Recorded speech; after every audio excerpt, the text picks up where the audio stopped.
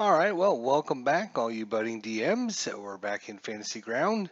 This episode, we're going to talk about how to manipulate and add maps to Fantasy Grounds so that you can set up your adventures however you want and talk about a few of the important things you need to deal with as a dungeon master when you're talking about maps and running sessions for your players. So, obviously, maps is going to be in your images and maps tab. If you don't see that tab, come down to your library and make sure you're on GM mode. Again, you may or may not see exactly what I have because I have the Ultimate Edition. If you're running on the demo or the free edition, some of these options might not be available to you. But if you are on the Ultimate Edition, you should see what I see. So you have the GM, you have the player, you have the Create PC, and you have the all. I just like to keep it on all as the Dungeon Master, so that way I can manipulate whatever I need whenever I need it.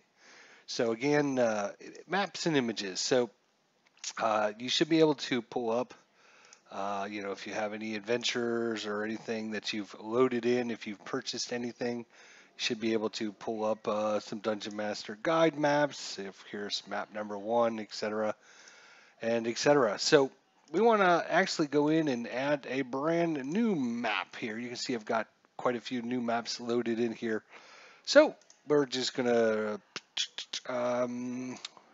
just minimize the window here, and what we're gonna do is we're gonna go into we're gonna go in and see if we can find a map, right? Whatever. D&D dungeon map. See what we can find. And we'll just search by D&D. Go to images. Again, we're not trying to steal anybody's copyrighted information. We're just looking for a map for our 5th edition Dungeons and Dragons game. Possibly if we're looking at a dungeon or whatever, maybe we'll see something that's already been created that would save us time and effort. Obviously, there's lots of different map software out there. You can create your own maps if you've got the time to do that. Let's see. Let's look at this one here. First thing you want to do is kind of look at the size. You can see down here, this is 294 by 400. It's kind of smallish in size. So you probably don't want to load that in there because by the time you zoom in on it, everything will be blurry and it just won't look very good. So you want to try and find a map that's pretty decent size. If you actually hover your mouse over the map, it should tell you here's one that's 1600 by 1115. That's a nice, really nice size map. This is the Red Brand Hideouts. Of course, whatever image we take is the image we're going to get. So if it's got, 1, 2, 3, 4, 5, 6, 7, 8, is the different rooms, and it's part of something like this. You can see here, here's room number 1, room number 2, room number 3. Obviously, we're going to get the whole image. And this, of course, you save the map, and then you go into Photoshop and edit it or use any editing software. Right now, I'm not really showing you all that stuff. I just want to just show you how to maybe find a decent map and get it imported into Fantasy Grounds. Here's the Dragon Hatchery. It's a pretty decent size. There's tons and tons of different kinds of maps out there. Um, let's see if we can find one here that might be good for us. So all kinds of ones up here. Obviously, we can go to underground, kind of refine our search a little bit and see what we come up with. Might help us out here. Let's see if we can find. Oh, that's a nice big one there as well. This is the underground dungeon. Let's take a look here. Horrors Hollow. All right, that one's not bad, but I don't want to use this one just because I want to show you something else, and it would be preferably better if it already had squares on the map. I think I already actually have that one downloaded. What about this one here? No, I'm not. Got to find one that matches what we're looking for, right? Here's one that says high resolution. Let's do a search for underground high resolution. That would even be better. High resolution usually gives you better quality, so when you zoom in on it, hopefully there won't be any issues with blurriness or not being able to see what's on the map, etc. Actually, I already have that one downloaded as well. A lot of good ones out there. We just need to find one that we don't actually currently have. That one's kind of small, and that one's kind of small. This is a big one. What's this one? This one looks good. Nice big size, 2150 by 1650. So this is actually a huge, huge map. So we'll save this one. So right click on it. We're going to save the picture as, and then you're going to remember where you save it to. That's the most important thing. Let's go with, I don't know. We'll just save it as number 55. You can name it whatever you want. Doesn't really matter. Okay. So now all we have to do is go into our image and maps tab and click on the little brown button that edits the list. You can actually go in and delete maps. So you can see if I don't want to keep these maps anymore, I can just delete them. And then I just drag over our new map, which is number 55. There we go. Excellent. So let's take a look at number 55. We'll go ahead and maximize our window. There it is. Oh, you can see how nice and big and beautiful this sucker is. Beautiful looking map. So we can use our button down here. So manipulating maps is probably the hardest thing in the game to do for the Dungeon Master and the players, especially when you're talking about bigger size maps. So first thing I always do if I get a big map like this, right click on it, choose the resize option, and then choose the top option up to the top small size. So that way it will make it actually a nice manageable size for us. And now what I like to do is just resize it. So what you want to do is come down here to the bottom right hand corner, and you can drag it however big you think you need it, depending on how much room you're going to use, how many other windows you have open, etc., etc. You can always, if you zoom in really close, and you're like, wow, okay, now I need to zoom out. You know, you use the scroll button on your wheel on your mouse, the scroll wheel on your mouse to zoom in and out, right? So that's what you do there. You can also, if you like that zoom level, but you need to find a different spot in the map, what you're going to do is you're going to click and hold your left mouse button down when your mouse is on the little, I don't know, I call it the gold cross because it kind of looks like a gold cross. And as long as you got your left mouse button down, you can just drag it around, left, right, up, down, and you'll maneuver around the map, as you can see. So if the party's way over here, say on the east edge, right, and maybe down towards the bottom, maybe they're in this room or whatever, and you'll see everyone down there. So click and hold the gold button. I'm sure it's got some technical name, but we're calling it the gray button, or the gold button, sorry, the gold button. And then you can zoom around your map that way. Again, zooming in and out.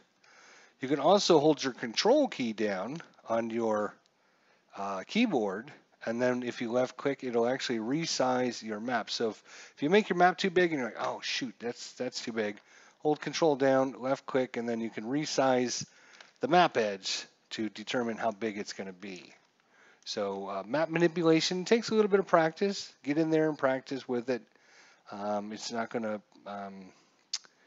to do anything, you know, to hurt. You're not going to hurt anything to manipulate your map around. You can close it, and of course, just like every other window in Fantasy Grounds, super easy.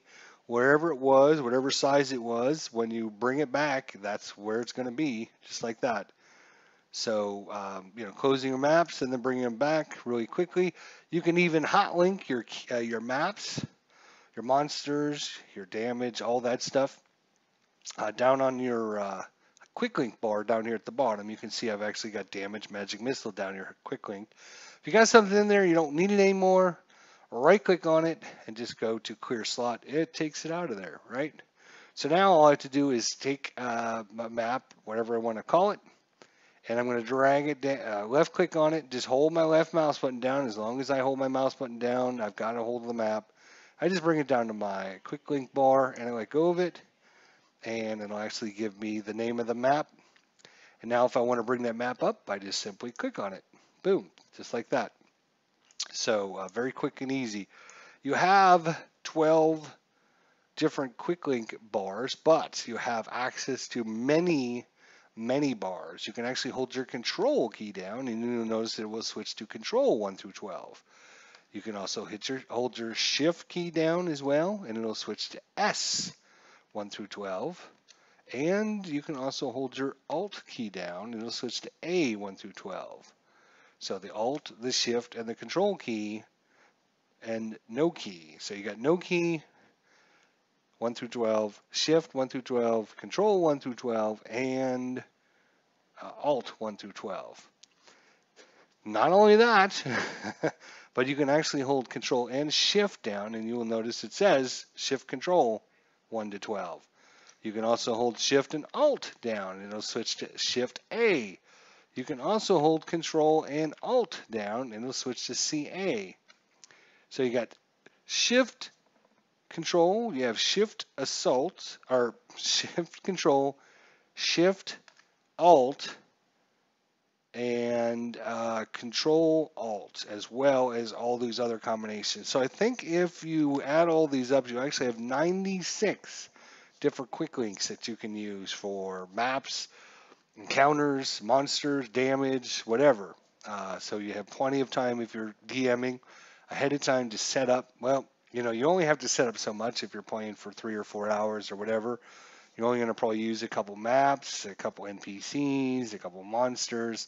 You can quick link all this stuff ahead of time so you can just quickly click on it, have access to it rather easy, and get everything up and going. So, you know, maybe you start off with everything on the control bar if it's the first part of the adventure, and then the middle part of the adventure, maybe you set everything in the control key, and then towards the end of the adventure, you use the shift key.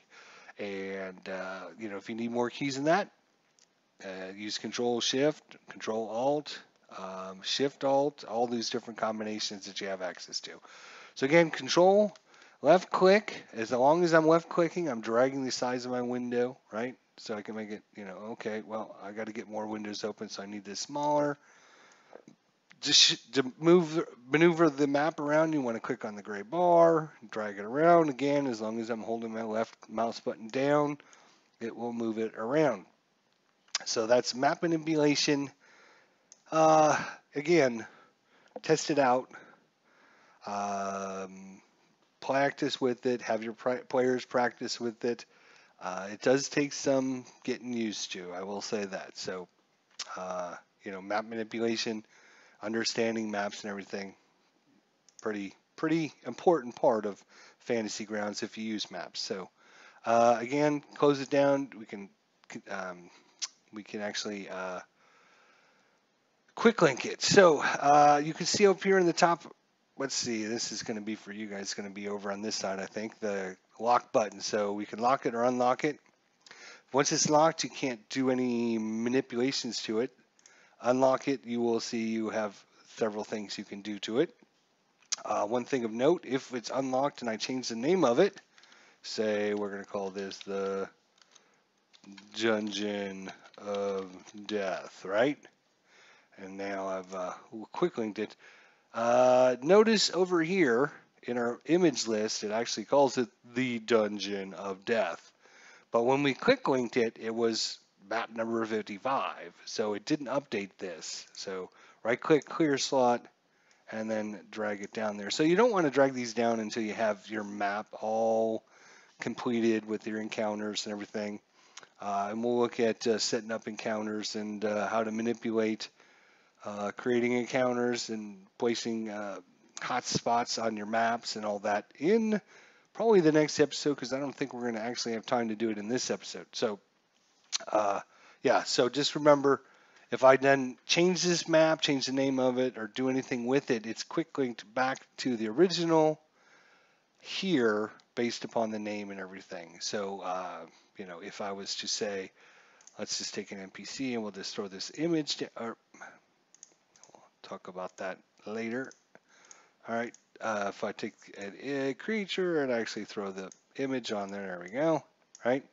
Now if I close the map, right, and I bring it up, it actually keeps the information. It's just not named what it was from the quick link. It doesn't change that. If I want to change the name of it manually, I can do that as well. Just right click on it and go to edit label. And so you can go in there and say the Quick Dungeon of Death version, maybe the Dungeon of Death 2 or whatever, so you've updated it already. However you do it, that's fine. I notice I just dragged a monster in here. You notice how big it is because, well, it's a large creature. But anyways, that's beside the point. The reason it is so big is because we actually don't have any scaling. The map doesn't know how each area is. And us as players and DMs, we know that each square is usually 5 feet on a map, unless you're doing like an overland map. So this is a dungeon, and our players are walking around in it, and they go, oh, well, that's 5 feet apiece. This monster is like, what, 5, 10, 15, 20, 25, 30, 35, 40 feet wide. It's because our map doesn't know how big each square is. So the way we do that, very simply, is we're going to zoom in a little bit. We're going to right-click the map, and we're going to go to Layers. So we're going to layer it. We're going to layer it with a grid so it knows. And what we're hoping to do is lay our grid on top of their grid as best we can so that all the lines and everything match up. So we're going to go to Layers, and then we're going to go to Set Grid. So the bottom option down here is Set Grid. It's going to change your mouse cursor in like this little, I don't know, star or whatever you want to call it. And what you do is you left click and you drag, and you're going to create a box around one of these squares. So you're basically telling it this is a box, and it'll lay the grid down. Based upon how well you do, you may see the grid line up perfectly, or it may not. If you don't line it up perfectly, here's what you do. And trust me, you won't lay it down perfectly. You're going to unlock it. When you unlock it, you're going to see some more options here on your thing. Because now we've got a second layer. We've got our map layer, and now we've got our grid layer. What we want to do is go to our grid layer, which is this button here, which says Toggle Grid Tools. We're going to click on that, and then we can adjust it left, right, up, down, and we can make it bigger or smaller. So first thing I like to do is kind of try to line it up as best I can and see, is it too big, is it too small, and move them up and down. Yeah, it looks like it's too big, so I'm going to hit the minus sign, and then I'm going to need to do the same thing over and over again until we get to a point where it's going to be super, super hard. It still looks like it's too big. Let's try that and see if that's better. And up a little bit. You can see it looks great here, but then when we get over here, it's like wanky. And sometimes it's just really hard based upon the map, the size of the grids on the map to make everything look perfect. Let's see if we go smaller again. Sometimes you can get it if you're lucky. See, that's a little bit better, but look, see over here, our grids are not lined up. And that looks like it's because it's not big enough, right? So if we make it bigger, it's gonna try and line it up. And like I said, you might need to manipulate with it a couple times. You can see we get it over here, but not over here, so it's not the right size. Let's go up. That's a little bit better. Let's see if we can, kind of fine tune it a little bit. And down a little bit would be great. Ah, look at that. That's not bad. That is not bad at all.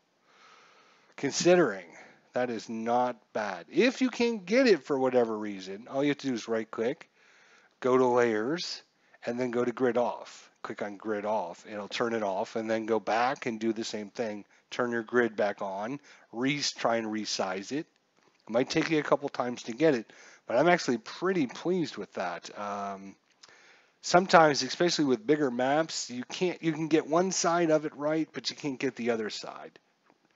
So you gotta kind of, figure out which side the players are going to be on, and then maybe resize the grid later on if they're adventuring past that point. So if we actually go back to NPCs and we drag, is it this thing? Oh, I did it again.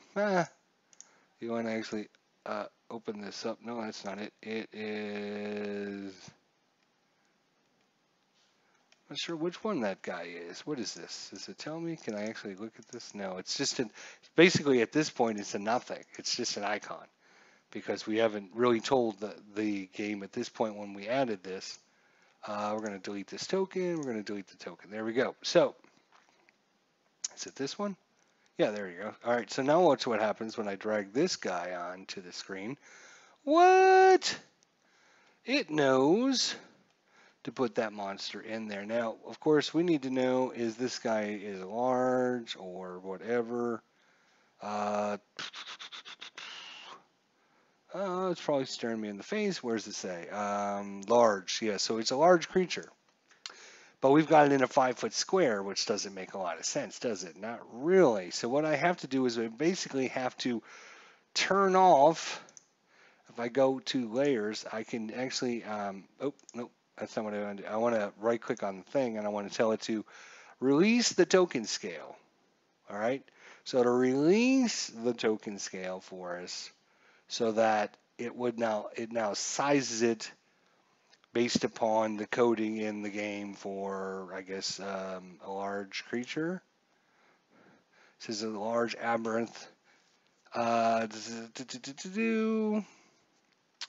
notice it's not 40 feet by 40 feet, which is the important thing. We don't want it. So, that's about the right size of it. That's fine.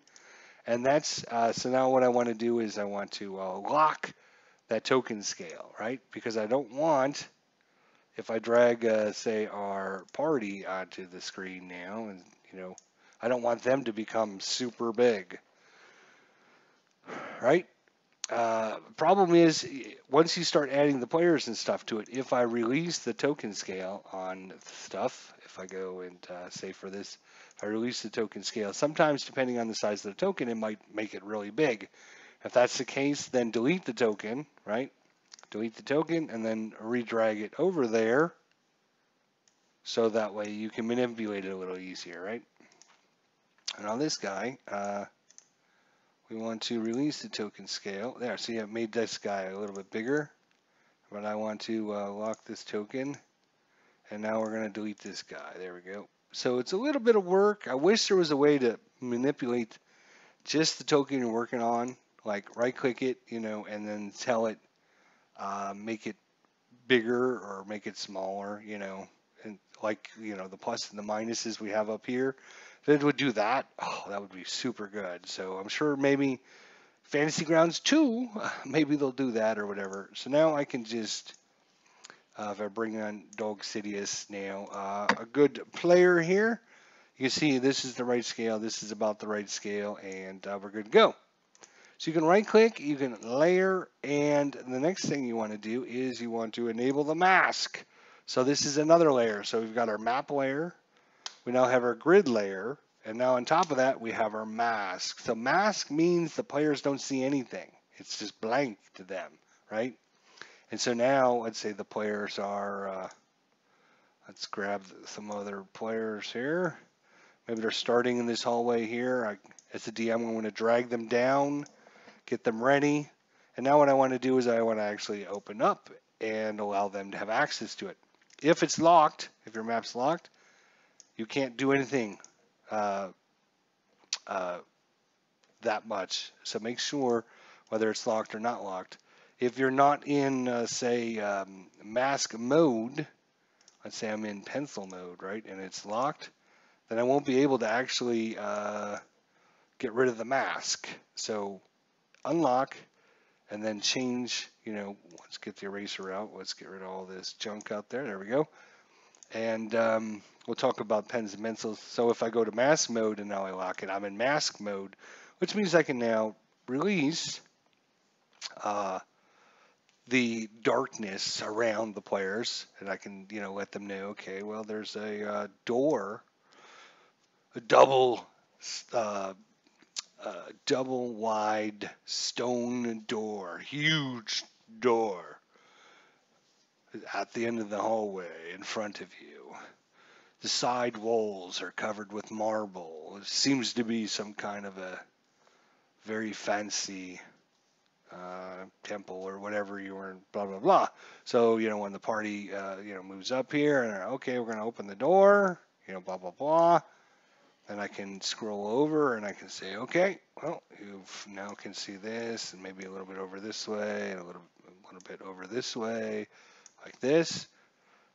As they, crack the door open or whatever. And so several ways to manipulate this again. I can hold the control key down if I accidentally remove too much of the mask.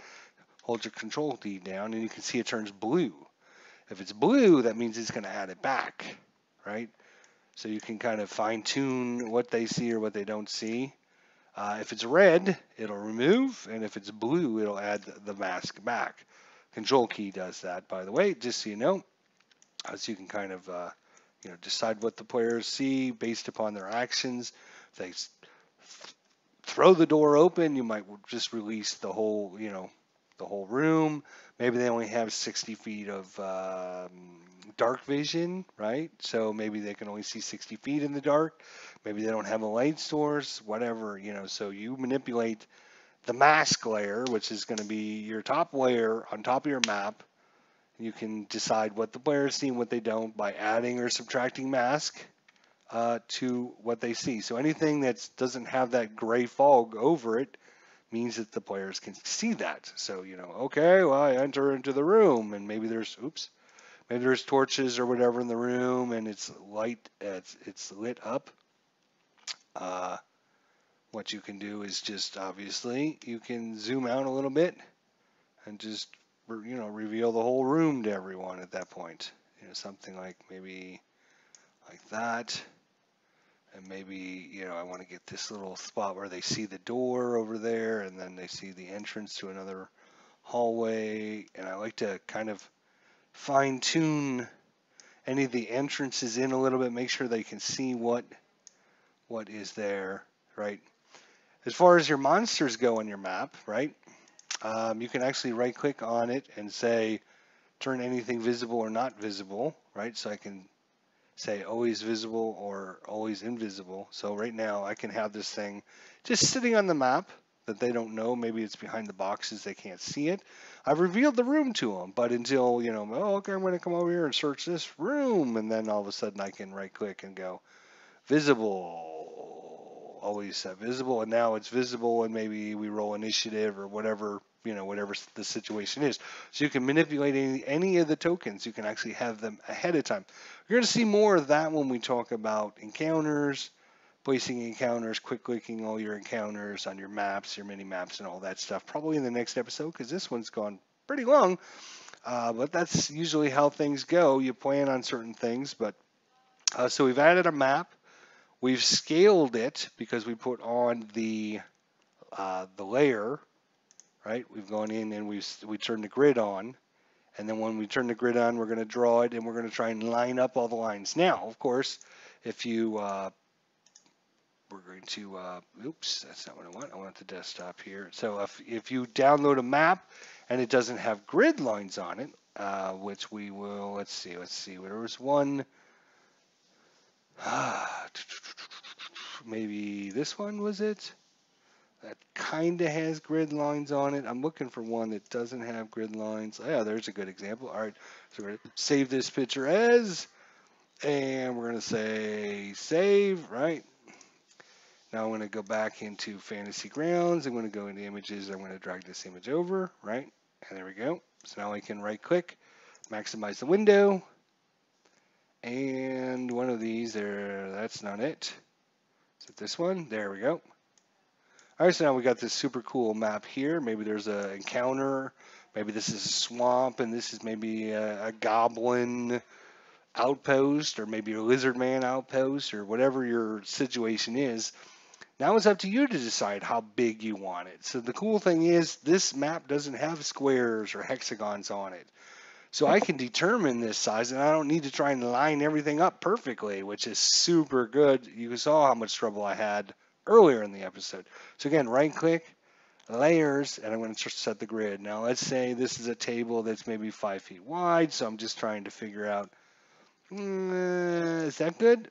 And that doesn't look bad. Again, I can go in as long as I don't have it locked, and I can, maybe I want the grid to be more to the right because maybe I want to line something up perfectly.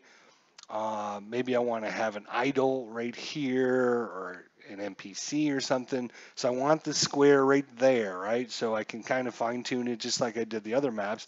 I can move it left, right, up, down, whatever. You can just leave it right where it is if you want, if you're fine with it. You don't like it?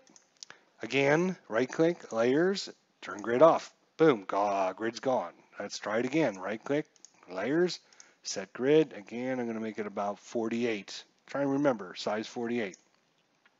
All right, and then I'm going to move this over a little bit because I want a NPC.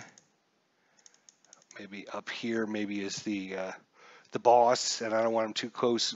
Players are coming this way. I don't want him too close, so I want to make sure he's not standing on the edge of, maybe this is like a protective barrier. I don't want my monster standing on the protective barrier. Speaking of which, you can right click layers. You can also, okay, talked about masking it.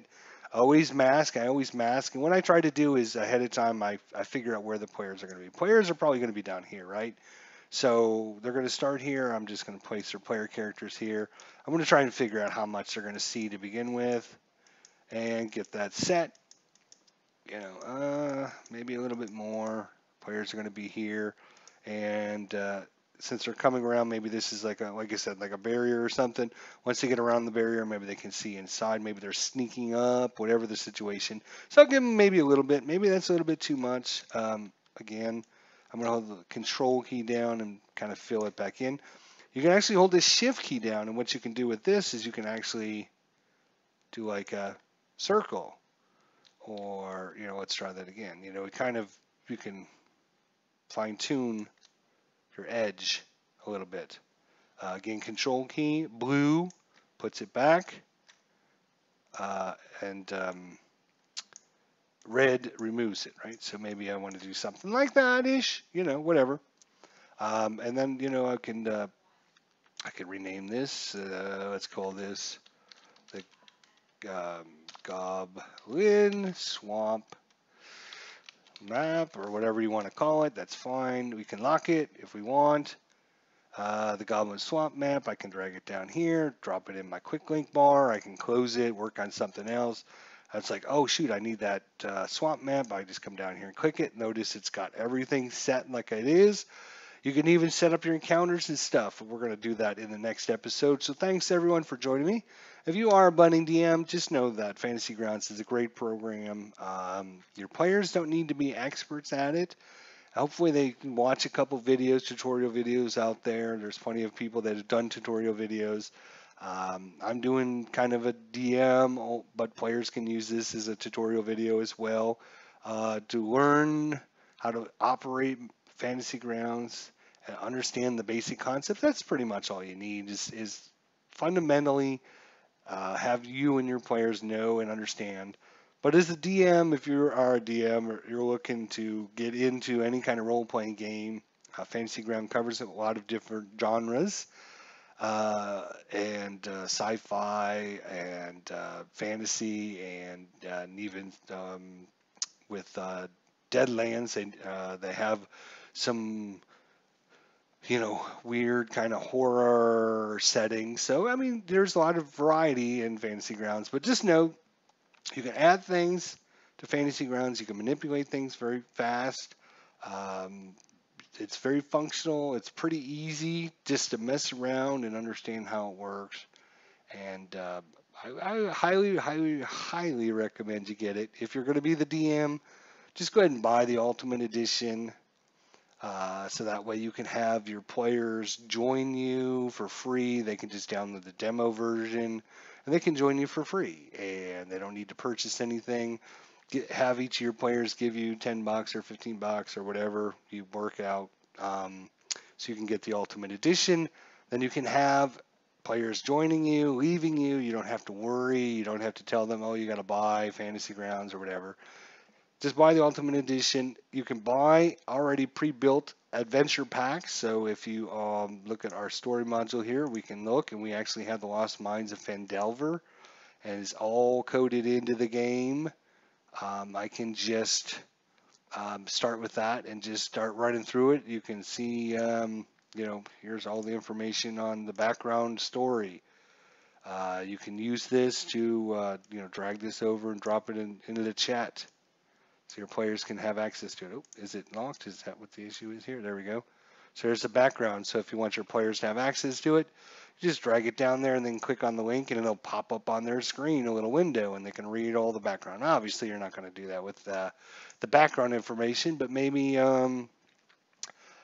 other things might be important. Like monsters or whatever talks about the different stat blocks of monsters and the different types of monsters. And this, I'm just giving an example here, but yeah, so it's got all the stuff in there. But if if you're like me and you like to create your own stuff, which we're going to eventually do, I think we're going to do one more episode. We're going to talk about quick linking encounters, how to set up, how to set up your maps with your encounters already pre-planned, and how the flow of that all works. And then I think once we got that episode in, we covered the basics, right? We covered the maps in this episode. The previous episode, what did we cover in the previous episode? I can't remember, but so this is like our third episode. And then the fourth one, we'll talk about quick linking and creating adventures and all that stuff. And then once we get these four in the books, maybe we'll just we'll just create a nice little adventure, show you how fun it is and interesting, and how quick and easy you can do things in Fantasy Grounds if you like to create your own stuff. So yeah, this episode's gone a little bit longer than I thought it was going to, but we'll see you in the next episode. So thanks everyone for watching. Be sure to leave your thoughts, comments, suggestions down below. If you want to see something specific, now's your time to ask. We can certainly get around to showing you that hopefully in the next episode or two. So appreciate everyone watching. Thanks so much. We'll talk to you next time.